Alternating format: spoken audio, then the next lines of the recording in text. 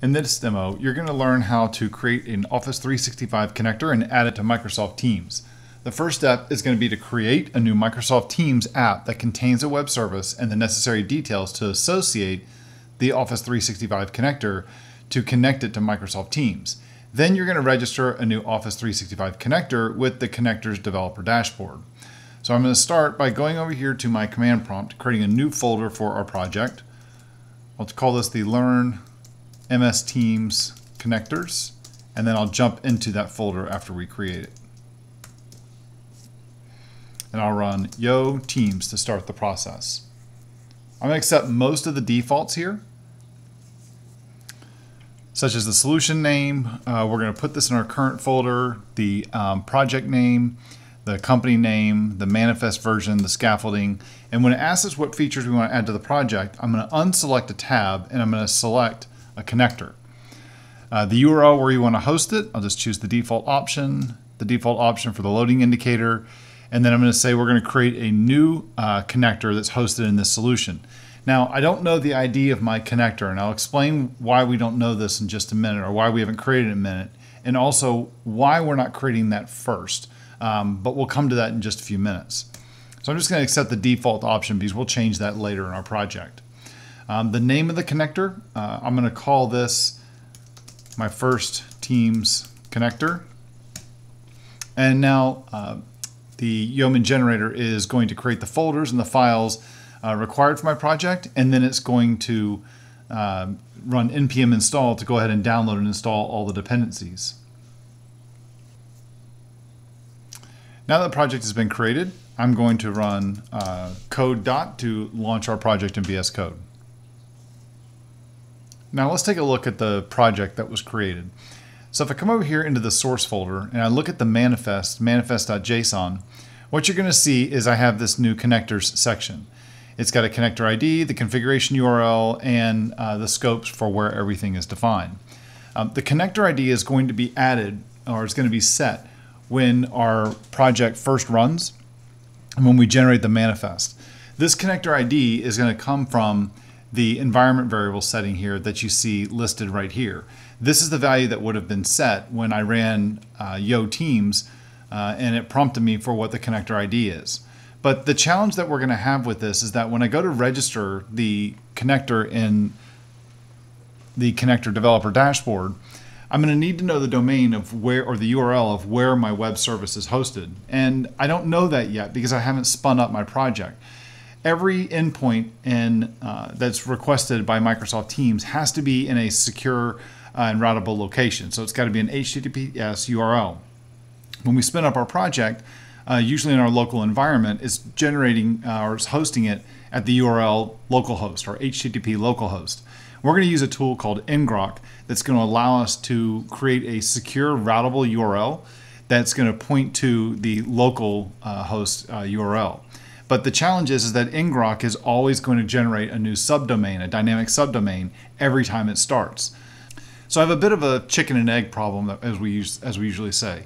I can't create the connector, register the connector, without having the domain of where the web service is going to be generated. And I can't create the project until I have the GUID, or the ID of the connector. So I can't do both of those. They both require each one. So instead, what I've done is I've just decided that I'm going to create the project, and then we're going to go spin the project up in a moment. We're going to get the domain. We'll then go register the connector, and then we'll come back to the project and we'll update the connector ID in the manifest that's generated by the process, by the build process.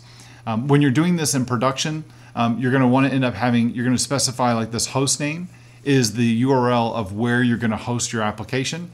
And by then you'll also already know the connector ID. And so you'll be able to set both of those values for production so that when you build your project and you go to deploy it, that won't be a problem. Now, another thing that we have inside this manifest file here is you'll notice that I have configurable tabs, static tabs, and bots. These are all empty arrays. For a connector, these can't be there. So I'm going to remove those. I'm also going to remove the empty array for compose extensions as well, because they can't be there for a connector. Now let's take a look at the configuration page.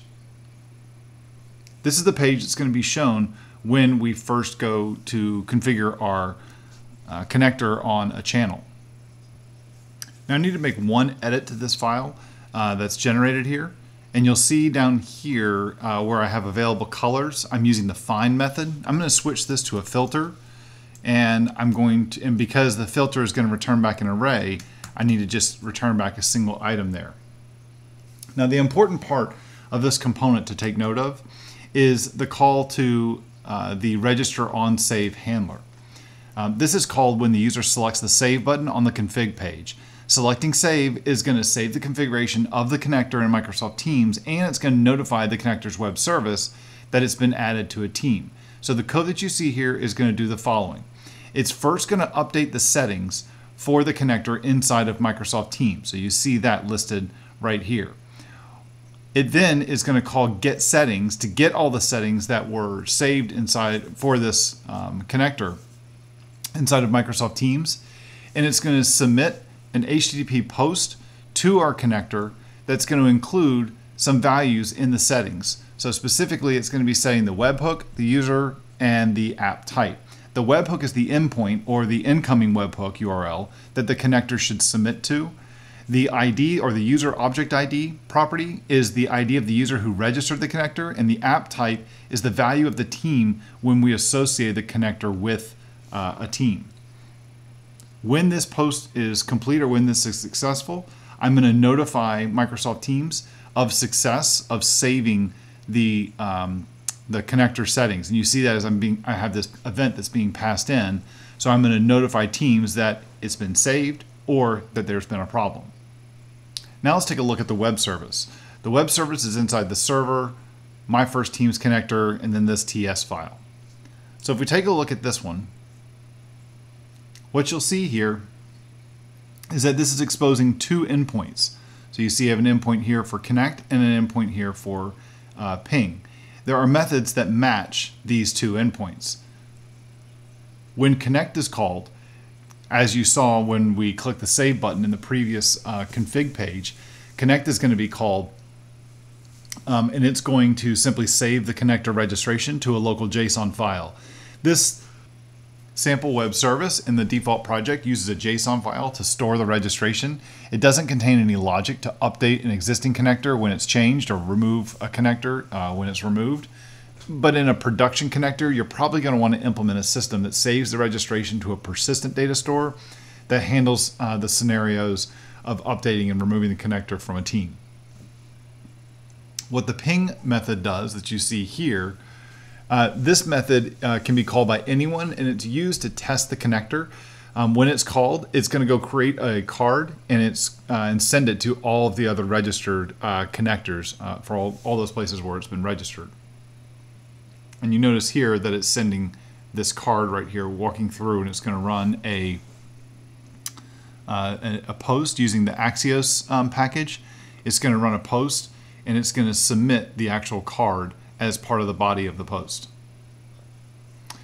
Now we need to get the URL of our project before we go generate or create register the connector. So I'm going to do that by coming over to the command prompt and running gulp ngrok serve.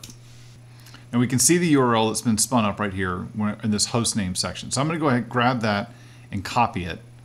And I'm just going to put that in a file here just to keep track of it. Now, if for any reason the web server that is spinning up right now, if for any reason it stops, either you stop it or it crashes, the next time you spin it up, that ngrok URL is going to change. And so everywhere you're going to see that we're going to use this URL, you're going to have to go back and make changes and update the configuration to make sure that URL is reflected in your configuration.